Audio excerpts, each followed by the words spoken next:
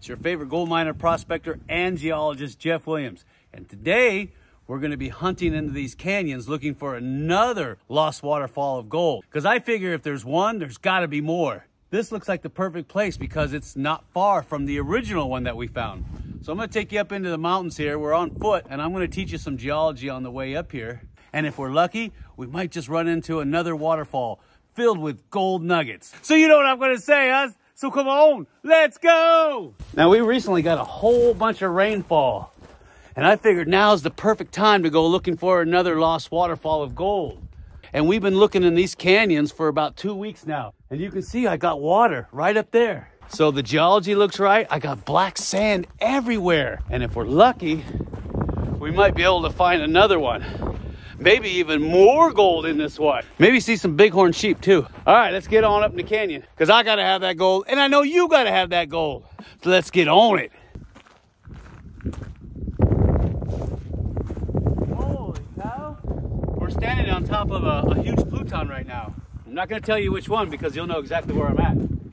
But it is a huge pluton. And there's gobs and gobs of black sand coming out of that granitic rock. I don't know if you can see it, but there's a cave way up there on the top of that ridge. Now I'm curious, should I go hiking up there or should I keep what's at the end of this? Oh man, decisions. The Paiutes used to live in this area, so there's a lot of Indian caves. So if I can get to one quick, we'll hit it. But in the meantime, I'm headed up this way. Oh, my first sign. Somebody had a fireplace up here long ago. That means there's something up here and they had to stay the night. Hopefully that's a good indicator that there's something up further. So we're gonna keep going up. Ooh, but that wind's coming down out of the canyon. And there's snow on the mountains. We're gonna hurry before that snow drops. Wow, you see that up there on the face? That's a sill running across and I got a dike cutting up through it. Now if I had to guess, the dike was formed after the sill. And it looks like I found a small fissure running almost vertical. Do you see that? And it fractured it apart, except for that one little area. You see where it did not swell it out? So that's a classic example of pinch and swell. So you've got the dike coming down and then it pinches through that small fissure, which is the original fissure, and then it comes down and swells out again. And then of course you've got another dike that's traveling upward up to the surface. But this is really amazing because it gives a great illustration of how you have dikes and sills and how the sills can be created by dikes or the dikes can be created by sills. All right, let's keep moving on. There's another sill right there, see it? Isn't that cool? The way these are created sometimes is what's called lateral secretion. Basically, if there's a small fissure just big enough for any material to get in there, that material will be injected into it from either another dike or a sill. And when it travels sideways, they call it lateral secretion. It literally will force its way in. And that's how you can have sills out that pinch on both sides. Because a lot of geologists for years couldn't figure out, especially in the mother lode country, how did these sills get in place, or some of these quartz veins that are in the black slate? Well, they later determined that it was through a process called fault hydraulicking and lateral secretion. So when the ground starts to shift and move, it opens up little fissures and enough pressure will shoot up, get in there into these little tiny areas, and then fill the void, spread it, and that'll be as far as it can go because the fissure or fracture doesn't go any further. So they call it lateral secretion. I can actually look at the different bedding planes of all this sediment material that's been coming down here. I don't see anything that basically gets me excited, so I'm hoping as we get up further, we start to see indicators like black sand, types of quartz, which is referred to as slope. And I figured this canyon's got to have at least 1 or 2 waterfalls in it, either coming off a tributary or at the very head. So hopefully we find something. Ooh, I got my first waterfall. Got my first waterfall. Look at that. Oh, I got caves everywhere. Look at that. Caves everywhere. There's the waterfall right there. You see it? You see it? Oh man, this is some tough country. Oh, look at this. Look at that. Nice. Okay, let's get up in there and take a look.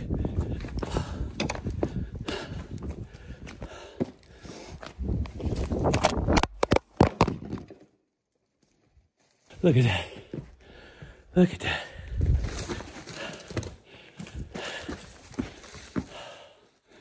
Got a nice pocket here. This would be a good place to sample right here. Nice place to sample. Whew. Oh man, I tell you, after the rain, a lot of these rocks are slippery. See what I mean? Look at this water. Another great example right there of parallel veins. You see them? They're all running parallel. And look at this one. This one right here, the little tiny one. So what has happened is because of hydraulic fracturing and because of lateral secretion, you got this little tiny one on the side. It looks like it came from nowhere. That's why a lot of times you can have these big veins that are very rich and everybody thinks they're tapped out because they've mined them all. Well, if you were just to do a crosscut left or right, you might be able to tap into one of these things. Because a lot of times the parallel veins don't daylight. Wow, beautiful country, but it just goes on forever. Oh, look, look, look, look. See the black sand? Oh, it's getting really thick now. That's a good sign. But this canyon just goes on and on forever. It looks like it's getting muddier too. Beautiful country up in here, isn't it? Look at that. Look at that. See where I'm going? That is absolutely gorgeous. I don't think anybody's been up here in a long, long time. Look at that. Oh, you know, it's getting narrow. That's a pinch point right there. And look at that. Huge waterfall. And see all the rocks down below? That's perfect. And look at this. Look at all this black sand. Just gobs and gobs of it. Oh, yeah. That's what I'm talking about. Look at all that black sand. Oh, you know I'm getting close. You know I'm getting close. Oh, and it's getting cold too. Oh, gobs of black sand. Look at this. Absolutely amazing. The temperature just dropped like 10 degrees. Oh, it's cold back in here. I'm glad I got my jacket on. And there's snow up on the mountains. Oh, look at this. Look at this. Isn't this gorgeous? This is perfect. See how narrow the canyon's getting? And look at this. See, you can see these veins right here. This is a good example. Why do you see this? So there's another fault right here.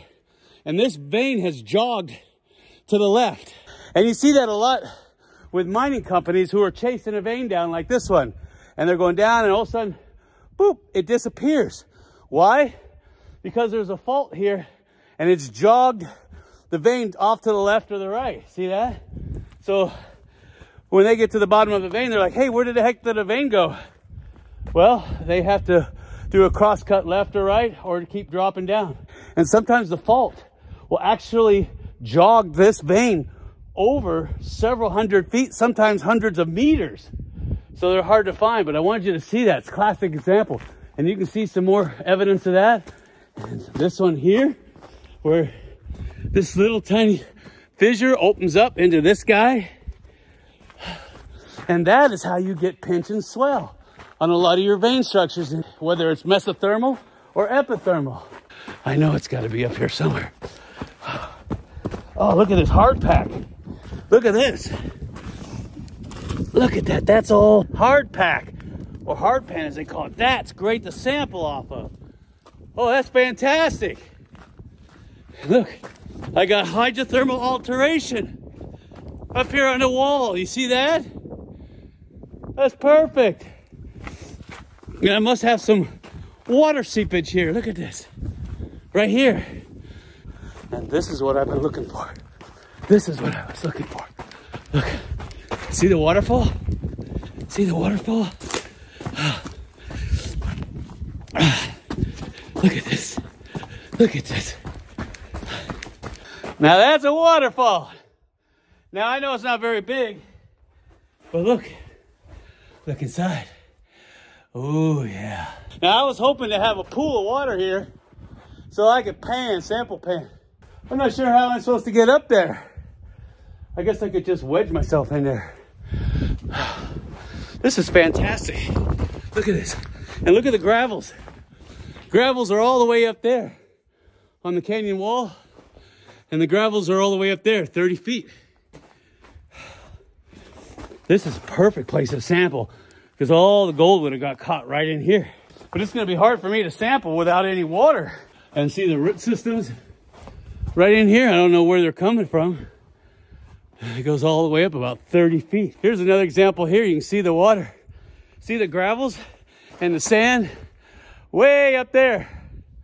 About 30 feet. Jeez. And look at this. This is what you're looking for. See all these heavy gravels? That is what you're sampling. Remember, flow sand isn't going to have hardly any gold in it. It's going to take a lot of water pressure to move stones like that. So remember, big stones, big gold. Little stones, little gold. You interpret that the way you like. And this would be a good place to sample right up in here behind this rock. Look at this alteration right here. This thing's been altered.